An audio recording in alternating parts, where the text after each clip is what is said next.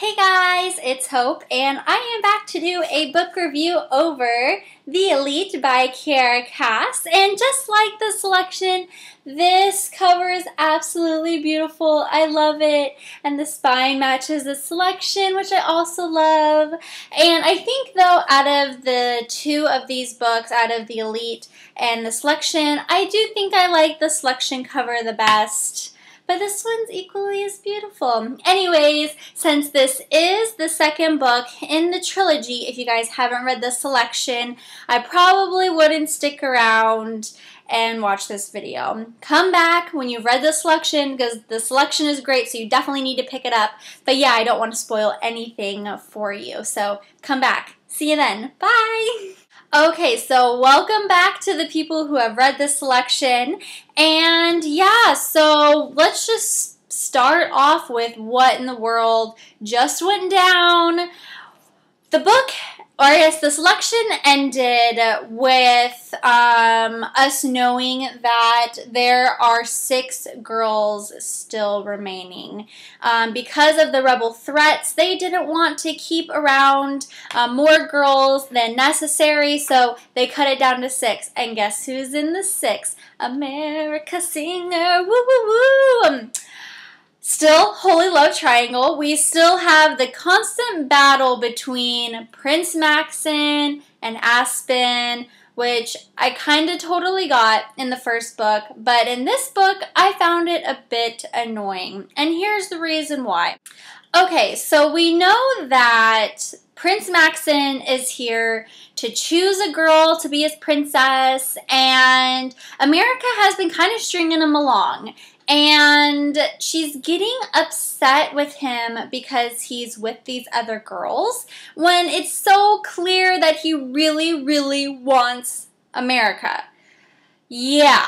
So that's what's annoying to me, because she gets upset when she sees Maxon with other girls, but freaking America is sneaking around smooching Aspen and saying all these things like, ooh, I still kind of want to be with you, but you just have to wait, because at the end, oh my gosh, the end of the selection, when she said to Aspen that she had to figure out what she wanted, and so then he said, so you're choosing Maxon over me? And she said, no, I'm not choosing you or Maxon, I'm choosing me. And I was like, woo, go girl, yes, I love that girl power, but where did that go in this book? Because I found her pretty annoying. And like I said, mostly because she has these double standards. She's getting mad at Maxon for showing the other girls attention, but she's sneaking behind Maxon's back to hang out with Aspen. And I get it. It's a love triangle, and this is the second book. And it's kind of a filler, because at the end of this book, I thought the selection competition was going to be over. I thought that there was no way that they could go another full book and not have the selection competition be over. But at the end of this book, the competition is still going. And I was a little annoyed with that. I think Kiara Cass could have easily ended the competition in this book, or made it this book and the selection all one book, and then she could have written 2 other books. I don't know. Anyways, I still really did enjoy this book. Not as much as the selection. I ended up giving this one a 4 out of 5 stars.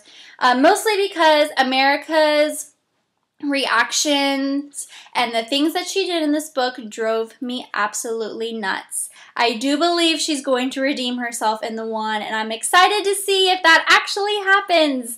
But yeah, I just think Aspen needs to get the heck out of the story. The love triangle needs to be no more.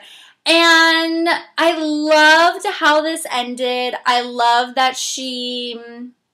Actually, I probably shouldn't say that, because people may be watching this that have read the selection and have not read The Elite. Anyway, she finally makes a decision at the end, and I love that she has finally woken up and realizes what is good for her. Something else that it was just a huge shocker to me was the reader realized the true relationship Prince Maxon has with his dad.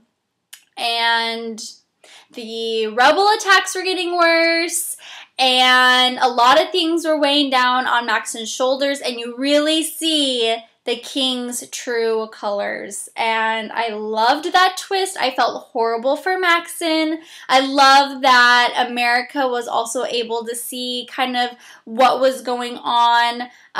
But yeah, I kind of have a theory about the rebel attacks. And I'm really hoping that America's father is not involved in them. But I kind of have a feeling that maybe he is. Like, no. I love America and her father's relationship, and I just feel like if her dad is a part of these attacks, my heart is going to break because I feel like he's perfect. Anyways, it may totally not be, and I guess I'll find out in the one. But yeah, we'll just see. Chaos ensues in this book, and I'm excited to see what happens. But yeah, 4 out of 5 stars. Definitely think that it was a good read. Not excellent like the selection was, but I'm very excited to see what happens in the one. So I am, of course, going to continue reading, and I am still Team Maxon. Anyways, thank you guys so much for watching. Let me know below what you guys thought of America's character in this book. And yeah, hopefully I'll see you guys soon after I finish the one. Have a great day. See you soon. Bye.